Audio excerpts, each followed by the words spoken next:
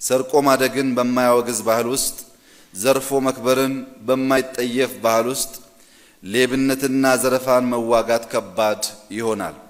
ሰው ግመል ሰርቆ ሳያጎነብስ የሚሄድበት አገርና ባህል ነው ያለን።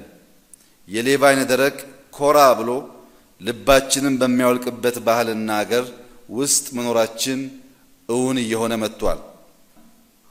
የተደራጀ ሌብነትና ዘረፋ ስንል የገንዘብ ከአንዱ ኪስ ወደ ሌላው ኪስ መግባትን ብቻ ማለታችን አይደለም። ወንጀለኛን ለቆ ንጹሃንን ማሰርም በፍትህ ላይ የሚፈጸም ሌብነት ነው።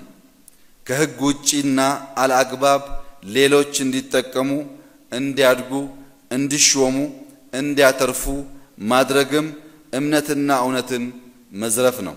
በታክስና በህዝብ ትራንስፖርት ውስጥ በሚታዩ ማጭበርበሮች በተለይም ከአዲሱ ጠቅላይ ሚኒስትር መምጣት በኋላ የሚታዩ የኢኮኖሚ ሳቦታጆች የሚፈጸሙ ቅጥፈቶች ህብረተሰቡ በንቃት ካልታገለው ትንሽ ተብሎ የሚናቅ እንዳልሆነ ግምት ሊሰጠው ይገባል።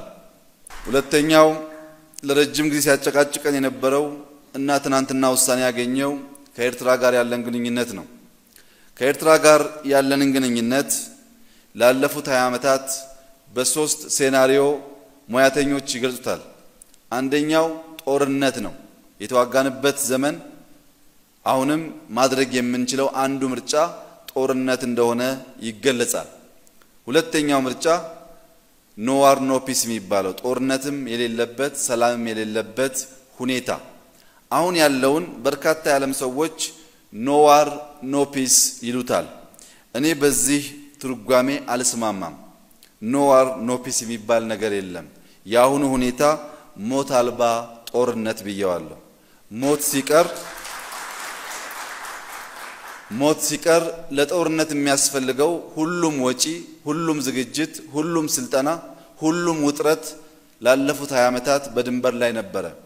አንድ ወታደር 1 ሰዓትና 2 ሰዓት ተዋግቶ ለማሸነፍ ወይ ለመሸነፍ ከሚወስድበት ጊዜ በላይ ለጦርነት ዝግጅትና ካሁን እጠቃ ይሆን እያለ በስነ ልቦና መሰቃየቱ ከጦርነት እንደማያንስ በውል መገንዘብ ያስፈልጋል።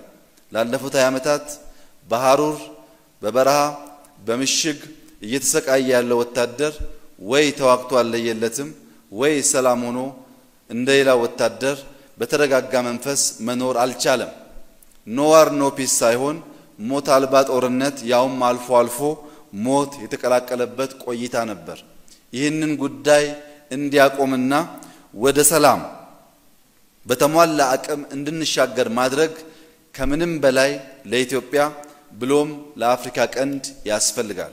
እኛ ኢትዮጵያውያን የኢጋድ የወቅቱ ሊቀመንበር ስለሆነ ሳይሆን በአፍሪካ ውስጥ ታላቅ ህዝብ ታላቅ ሀገር ስለሆነ ኃላፊነት በተሰማው መንገድ እና ኃላፊነት የሚወስድ መንግስት ሆነን በቀጠናችን ሰላም ማረጋገጥ በአስመራና በአዲስ አበባ መካከል አውቶቡስ ባቡር ኢኮኖሚ እንዲስፋፋና ወንድማማች ህዝቦች እንዲገናኙ ለማድረግ ቀዳሚውን እርምጃ መውሰድ ከኛ የሚጠበቅ መሆኑን እያንዳንዱ ኢትዮጵያዊ ሊገነዘበው ያስፈልጋል።